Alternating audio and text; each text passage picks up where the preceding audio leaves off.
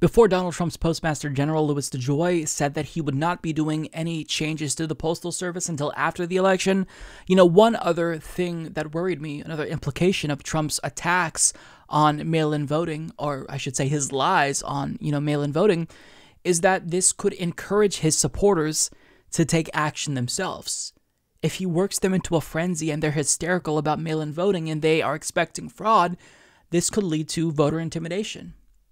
Where if he says, look, you've got to watch out because there's going to be a lot of people committing fraud and cheating and possibly voting illegally, then what's going to happen? With the emergence of far-right militias across the country in response to Black Lives Matter protests, it's not going to be too surprising if we see that pop up at the polls. If they think somebody is being a little bit too suspicious or is a little bit too brown to be a legal citizen, maybe they take action. Maybe they intimidate or harass that individual. Now, this hasn't officially happened yet, but if Trump keeps doing what he's doing and saying what he's saying and encouraging what he's encouraging, then we could be looking at a disaster come election time when these groups do pop up. Now, again, this is speculation because we haven't actually seen anyone take up arms and guard polling stations, if you will, for lack of a better word. But what we did catch was a glimpse of this possibly happening when early voting started in Virginia and Trump supporters showed up to protest. So as the New York Times reports, Trump supporters disrupt early voting in Virginia. A group waving Trump flags and chanting 4 more years created a commotion at a polling location in Fairfax, Virginia. A county official said some voters and staff members felt intimidated. Now we'll just pause there before we dive into the article. That was the goal. Mission accomplished. Like, you can argue maybe these people just showed up because they were excited about early voting and they were enthusiastic about Donald Trump and they just wanted to, express that enthusiasm. But do we really think that's happening? Should we be that charitable in our interpretation after Donald Trump for months has been fear-mongering and lying about mail-in voting and voting in general, that the left is going to cheat and Democrats are going to cheat? I mean, I think we know what these people wanted to do. They wanted to send a message to people showing up to vote. A message that was pretty clear. We're watching you. If you're going to cheat, we're watching you. Now, some people may be conflict averse and, might get awkward and be a little bit intimidated by that. And because you show a certain look on your face because you're scared seeing all these lunatics protest at a polling station, maybe they think, hey, you look suspicious. Why are you afraid? You have no reason to be afraid. I mean, this could lead to harassment. And it's happening because of Donald Trump. Now, for this specific situation, there's been a little bit of misinformation that has been spread. Some people think that they were blocking people from entering the polling booth, but that's not actually what took place based on this article and what they're reporting. So they explained county election officials eventually were forced to open up a larger portion of the Fairfax County Government Center to allow voters to wait inside away from the Trump enthusiasts. Election officials said that the group stayed about 100 feet from the entrance to the building and, contrary to posts on social media, were not directly blocking access to the building, but they acknowledged that some voters and polling staff members felt intimidated by what some saw as protesters. Citizens coming into and leaving the building did have to go by them, Gary Scott, the general registrar of Fairfax County, said in a statement. Those voters who were in line outside of the building were moved inside and we continued operations. Some voters and election staff did feel intimidated by the crowd and we did provide escorts past the group. One of the escorts was the county executive. So even if we're kind to them, the effect that they had, even if it was unintentional, was negative. People felt intimidated. Rightfully so. I mean, if you have to open up a certain area so voters can get away from these people who are causing a commotion at a polling station, that's a problem, regardless of what their intentions were. And I'm being a lot more charitable than I should be, I think. The result was negative. But this is basically the least of my concerns with what Donald Trump supporters could possibly do if this continues. And I'll tell you why it's happening. Because Donald Trump continues to tell his supporters, the other side is going to cheat. I want you, my supporters, to watch them. He did this just the other day. He said, they're going to cheat. It's not about if they cheat, it's when they're going to cheat. It's a certainty. So get your friends, get your family, get your neighbors, get your co-workers, get everybody, and get out and vote. Got to get out and vote. And in your state, in Ohio, early voting has already begun, and don't wait. And when you see them cheating on the other side, I don't say if, when you see them cheating with those ballots, all of those unsolicited ballots, those millions of ballots, you see them, anytime you do, report them to the authorities. The authorities are waiting and watching. That is deeply, deeply disturbing.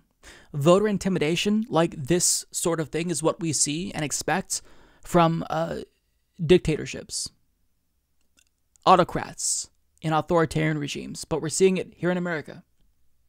Now, back in June, the Washington Post did an analysis of mail-in voting, and do you want to know what the fraud rate is for mail-in voting? 0.0025%. So all of this commotion, fear-mongering he's causing is over 0.0025%.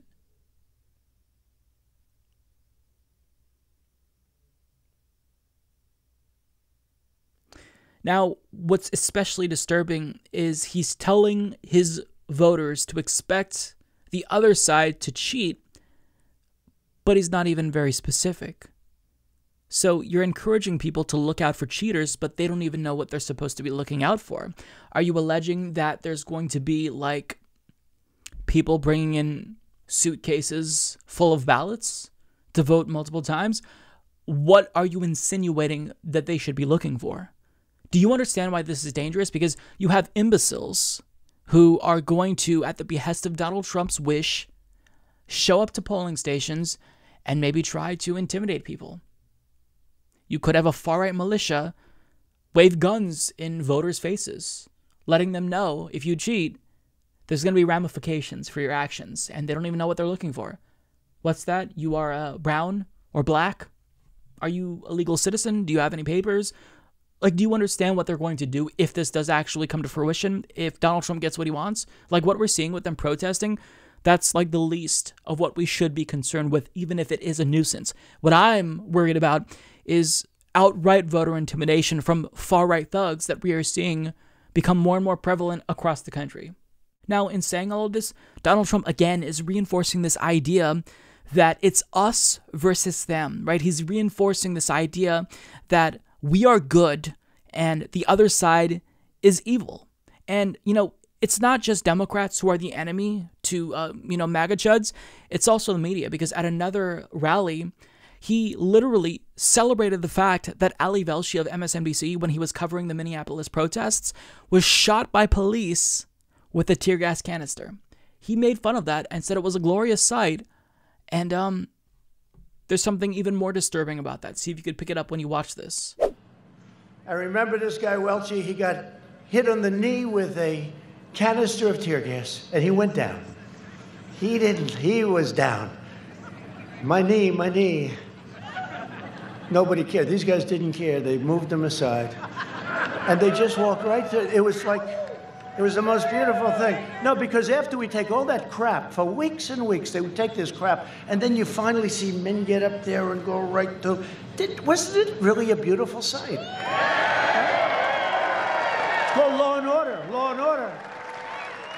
It was a beautiful thing, the president said, of police assaulting a journalist. Now, the more disturbing thing that I hope you picked up on was the fact that the crowd was cheering when Donald Trump said that.